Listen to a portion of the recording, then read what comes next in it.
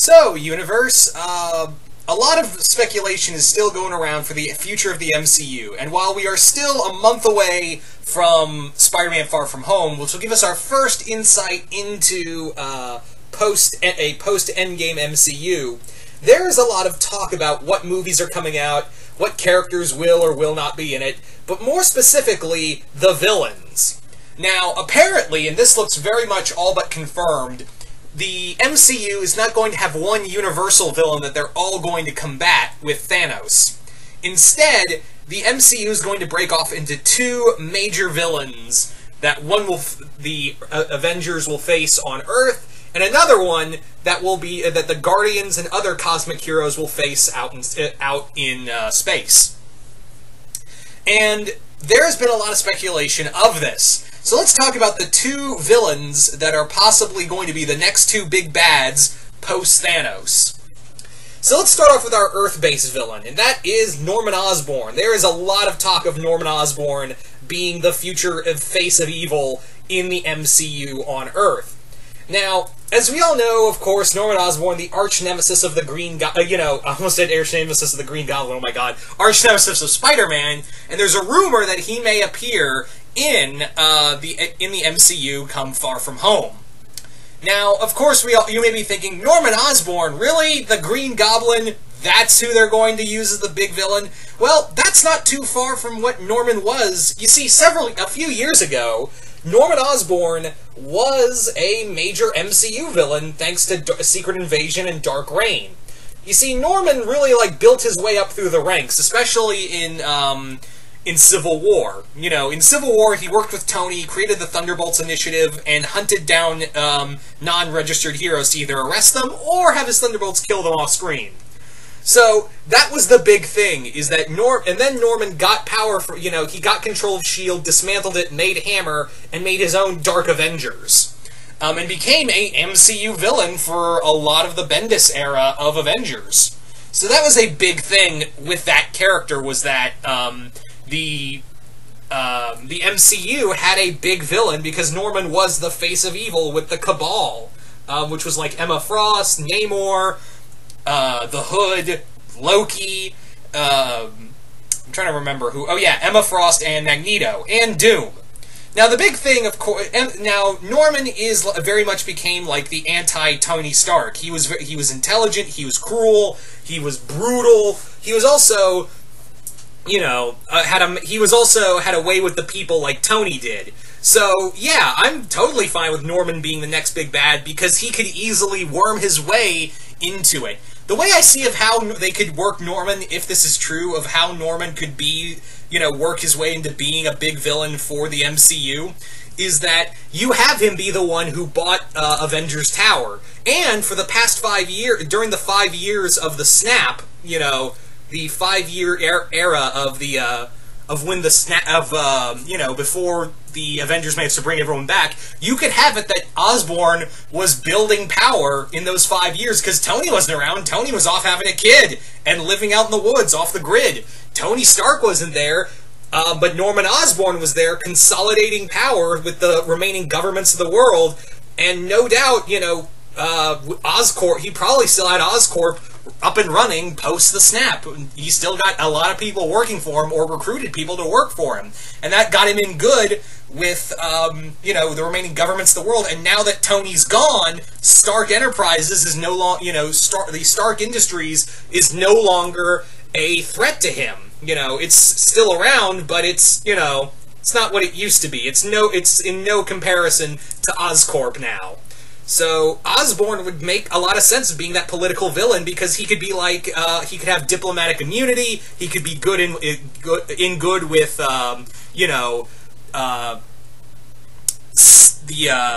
the government, he could be in good with, Ross, yeah, with Ross now. Why did the name get away from me? But yeah, he can get in good with Ross, and work better with him. So that's this is all kind of a interesting situation. Plus, this could introduce us to new villains. Now, I personally would have preferred Doom as our next big villain, but there's still a chance that Doom could show up. Doom could easily still be a part of the Cabal. Remember that thing I told you about? Osborn was in charge of it, and Doom was one of his chief allies in that. So Doom could easily be a part of that, and the Cabal could easily be the next thing they build to with the Earth-based Avengers fighting against, depending on whose side, what characters are on that. So that's a very good possibility that, and who knows, maybe Doom will wrest control of the Cabal and whatever he's planning to work for his own ends. That's a major aspect for Osborn. What I hope so is that, Spider-Man and Osborn do have that rivalry, because it is one of the most epic rivalries in comics. And yeah, I do want to see him in the Green Goblin costume, but there's something telling me that we may not see him as the Green Goblin. We may see him as the Iron Patriot. There may be a chance that, the Iron Patriot armor gets taken away from Rhodey, and Osborn takes it and modifies it to his own ends. So it could easily that we may not even see the Green Goblin, but may see Iron Patriot and his Avengers team, or as he will call, or he might even call it the Thunderbolts, overshadow the Avengers. Tony's gone, Cap's gone, Thor's out in space. There isn't really much of an Avengers team. I mean, Hulk is according to Kevin Feige, that injury Hulk took from the snap is permanent, which I call total BS, by the way, but that's neither here nor there. So yeah, that's the big thing, is that, the Avengers aren't really united right now. They united to fight Thanos, but now they're kind of all over the place. So who's gonna move in and save the world from another Thanos, or what have you? Osborn and his Thunderbolts, or if he calls them his own Avengers. So that's another major thing you have to look at. So yeah, Norman Osborn is, again, this is all rumor and speculation, but still, I'd say Norman has a pretty good shot of being the next MCU villain. Anyway, so, like I said, there is a second villain that is going to play a big part in the MCU, according to the rumors and hearsay. And that is on the cosmic side, and that villain is Korvac. Now, if you don't know who Korvac is, that's totally fine. Not a lot of people do. Michael Korvac was a guy who was endowed with infinite cosmic power by an alien race. I believe it was the Kree who did this. It was either the Kree or the Skrulls who endowed him with a piece of the cosmic cube and made him essentially a god. They made him a godlike being, and he nearly wiped out all of creation. In fact, the Korvac saga and Michael Korvac himself was created by Jim Starlin, the guy who created Thanos, of course. So yeah, Korvac is an interesting villain, although he's more of an Avengers villain, and he hasn't really been utilized a lot because, well, Korvac was a fucking god, so that's kind of a big thing.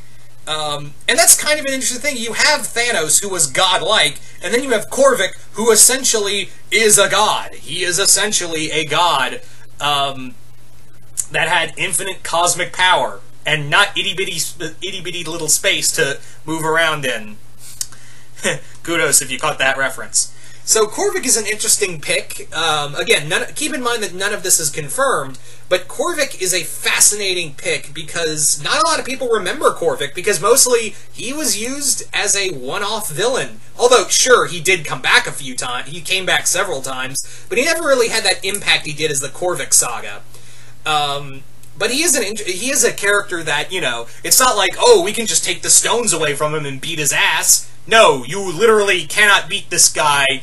In fact, they just got lucky. Like, it was sheer dumb luck and appealing to Korvac's humanity that they managed to beat him the first time around. I don't know if he's gonna have that this time. And the cosmic heroes are kind of broken up as well. The Guardians and Thor are kind of looking for Gamora, or at least that timeline's Gamora.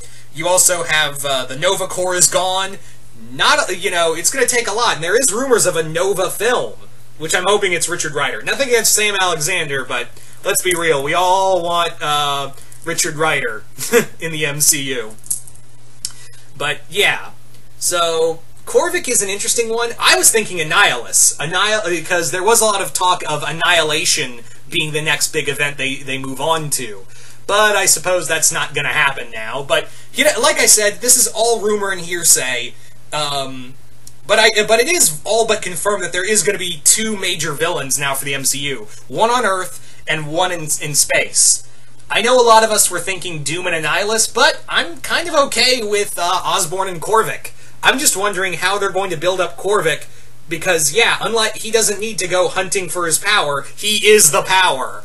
So I'm curious to know how they're going to do Korvac if they are going to have him be the next big villain on the cosmic end.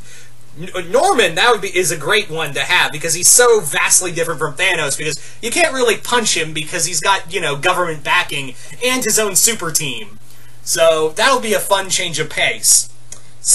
And again, maybe with the Cabal we'll have Doctor Doom there.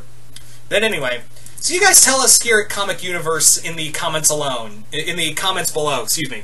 What do you guys think of the possibility of Norman Osborn and Michael Korvac being the next two big villains of the MCU? Are you guys excited? Are you guys not?